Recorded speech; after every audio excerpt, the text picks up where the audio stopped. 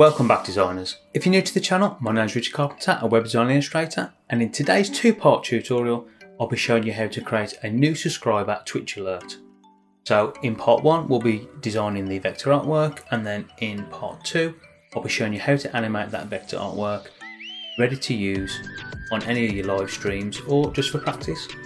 So without further ado, let's jump into the tutorial and get started.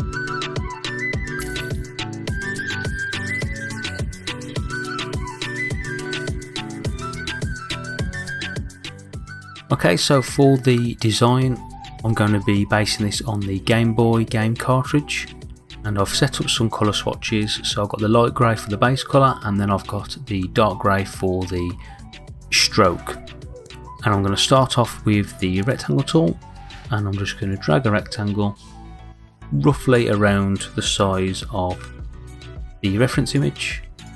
I'm going to horizontally vertically centre that within the artboard.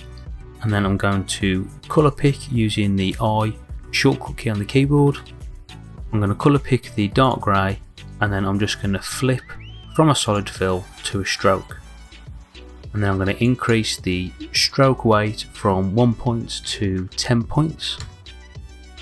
And then I'm going to reselect the rectangle tool, and I'm going to create the notch or the cutout in the top right hand corner, as well as creating two cutouts on the left and right hand sides.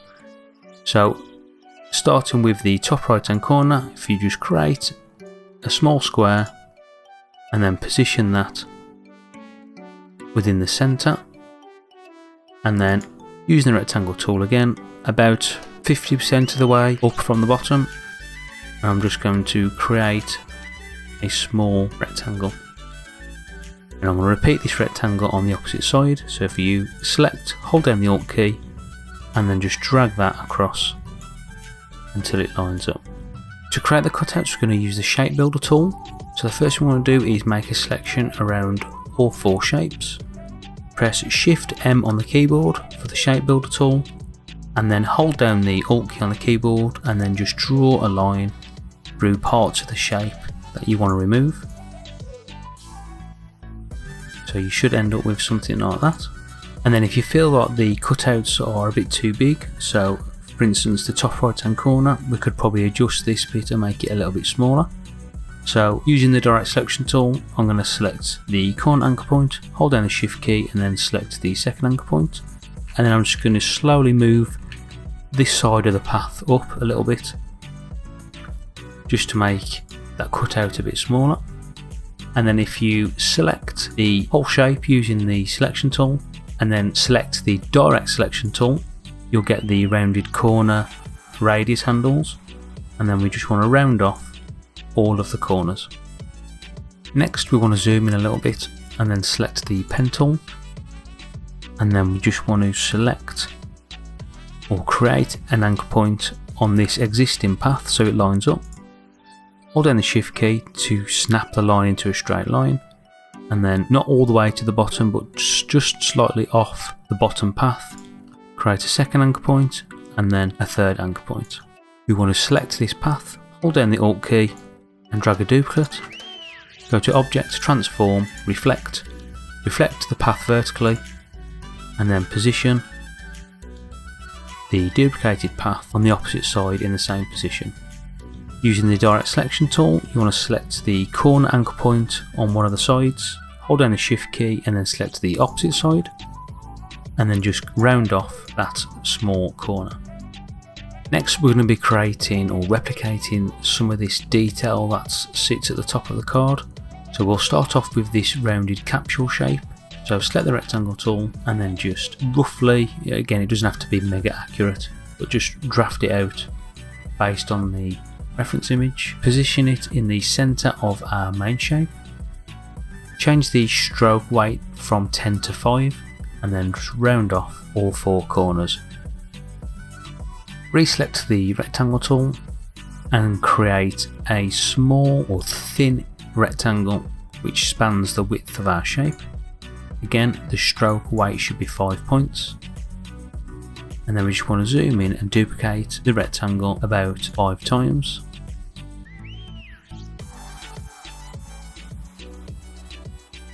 Select each rectangle holding the Shift key and then go to Object Group. While the group is selected, hold the Shift key and select our capsule shape to add it to the selection, and then select the capsule shape again, and then when we do, the line should go a lot thicker. And then we want to vertically align in the centre, and then we can just make any adjustments to these small rectangles. So I'm just going to make it a little bit bigger, so holding the Alt key, and I'm just going to move this up ever so slightly and then just drag it out so the corners just overlap our main shape. Select the group and then select the direct selection tool to bring up the corner radius handles, and we just want to round off every single corner on all the rectangles, and then resize the shape just to get rid of this little white space.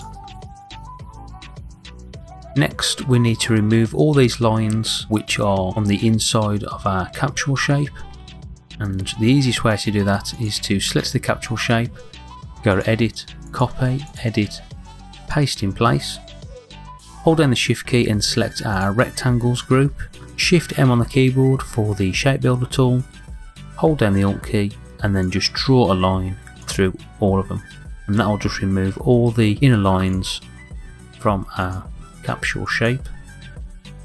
Next we can start to add our placeholder for the sticker and our little arrow.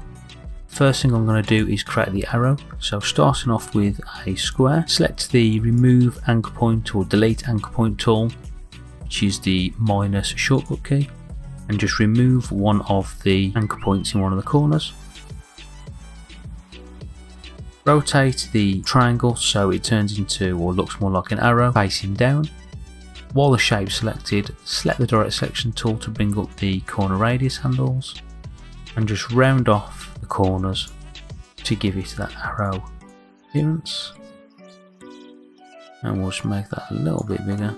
Next, using the rectangle tool, create the placeholder for the sticker. Select both shapes together and go to Object Group, and then we want to position the sticker placeholder and arrow in the centre of our main shape, and we may need to move these up a little bit. Once you're happy with the placement of everything, you should have something which looks similar to this. Hopefully you do, and then we can start adding our shading and colours. And before we do jump into doing any of the colouring, if you do want to make any changes to the overall design, it is best to do it at this stage because we will be expanding all our strokes. Make a selection around everything and then go to Object, Expand, and then make sure the fill and stroke are ticked, and then press OK. And then from within the Pathfinder tool, you want to select the Unite option. If you don't see the Pathfinder tool, go to Window and select Pathfinder, and then once we unite our shapes, it'll basically merge everything into one big shape. To start adding colour to the design, first select the shape and go to Object, Live Paint, Make. Zoom out so we can see our swatches. Press I on the keyboard for the colour picker. Colour pick our grey colour swatch. Press K on the keyboard for the Live Paint paint bucket. And then we just want to fill areas of the design we want to fill with that desired colour. Now you don't have to fill the whole shape with grey. Feel free to experiment and use whatever colour you feel is necessary. Once you've filled all your design with the colour, select the shape and go to Object, Live Paint, Expand. Now we've coloured in our shape, we want to do a bit of organisation, so if you select the shape and go to Object, Ungroup, that should ungroup everything to show the individual layers. If we select one of our coloured layers and go to Select, Same, Fill Colour, and then go to Object Group, and then do the same with our strokes, or what was our strokes. So select the paths, select Fill Colour, Object Group, and then we should have our line art on one layer and our filled shapes on another layer. We can now start adding the shading to parts of the design where there's going to be shading, so things like the little notches underneath, the top of the arrow, maybe top of the pill shape, and then in between each one of these squares, similar to how the shading falls on the actual reference image. And for the shading, we're just going to use basic shapes in a pink colour. I'm not going to go into detail on how to create each shape. Essentially it's just going to be rectangles, and then I'll show you, or I'll jump back in once we've added the shading.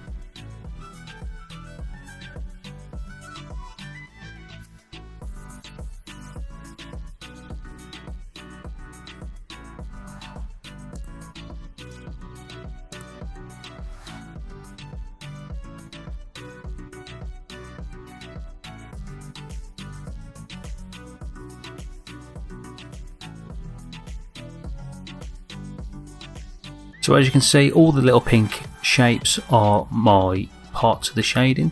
So if we select our pink colour and go to select same fill colour and then go to object group, what we can do is we can grab that group from within our layers window and we can just move that down in between our grey colours and the line art. For any bits of the shadow or the shading which falls into other parts of the design, what we can do is select the line art plus the shading layer, press Shift M on the keyboard for the shape builder tool, and then we can just hold down the Alt key and remove any parts which overlap.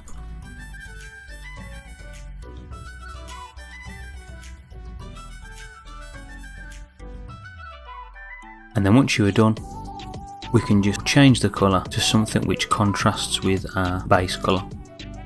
With the shading all done, all that's left to do is to create your custom label. So you could have something which looks like this. So I've literally just created a custom label using the RichGfx branding and then added an embossed version of the logo at the top.